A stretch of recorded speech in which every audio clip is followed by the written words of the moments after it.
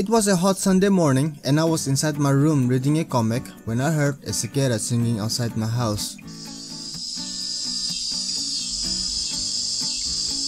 Normally, I would just ignore it, but this one was close, very close. I could tell judging from the noise it was making, it was pretty loud. Naturally, I wanted to catch it and keep it as a pet. I used to have one a few years prior to that incident, but it flew away after I had it for only an hour or so. I came out of my room and saw it resting on a tamarind tree. But I was really surprised to see it. There was something different about it. It was a cicada in every aspect and manner, but to me it was an entirely new species. I had never seen nor heard of this creature before. Yes, I do hear them singing every summer, but I always thought it was the rhinoceros beetle that was making that noise. Don't ask me how, it was just a hunch that I had.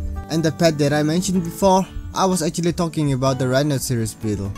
Anyway, after seeing the cicada for the first time in my life, I felt that I had to catch it.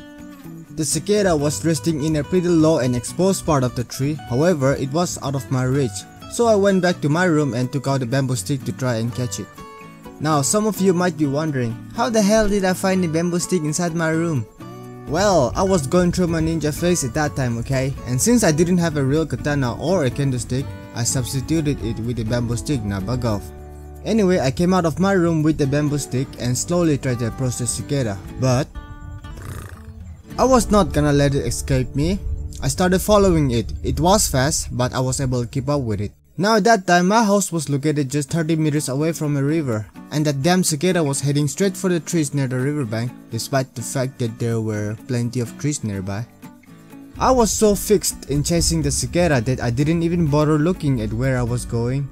And just a few meters away from me, there was a snake behind the bushes. It was a pretty large snake, about a meter long, or maybe slightly less. I don't know if the snake saw me coming or maybe it didn't get enough time to react, which was a good thing by the way. I headed straight for it and then I instantly felt a weird sensation. The sensation was almost very similar to the time I stepped on my dog's tail, except it was much softer. I instinctively turned around to see what it was and then